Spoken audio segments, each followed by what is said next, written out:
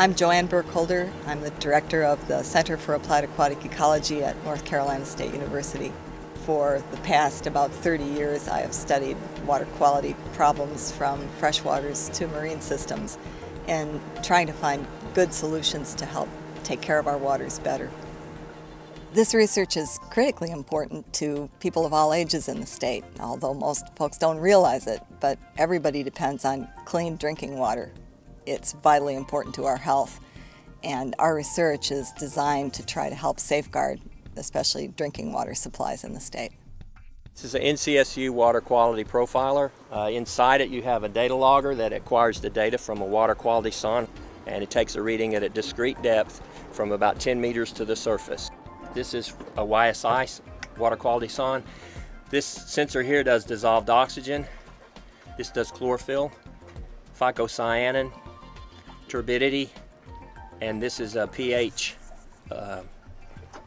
electrode.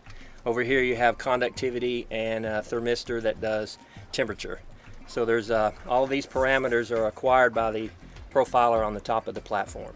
The importance for this is it helps the city of Raleigh know what type of water and the water quality that's going into their holding ponds at the E.M. Johnson water treatment plant.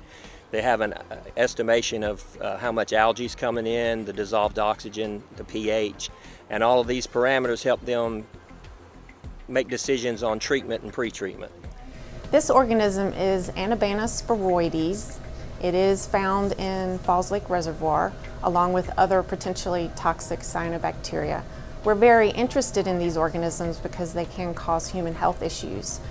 We can also alert the Raleigh water treatment plant of the presence of these organisms near the intake so that they can adjust where they bring in water to the plant to avoid the confounding effects of the algae.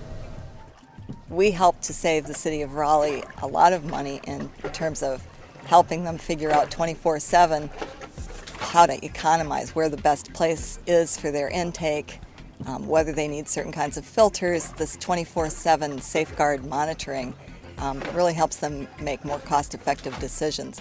We also work in the triad and are helping the city of High Point. Between the two, we're helping safeguard drinking water supplies for about 750,000 people. I would really love to see more and more people understand and care about the need to protect drinking water. It used to be an issue in which people cared about fish health and were thinking more about the ecosystem and the animals and plants that live in it.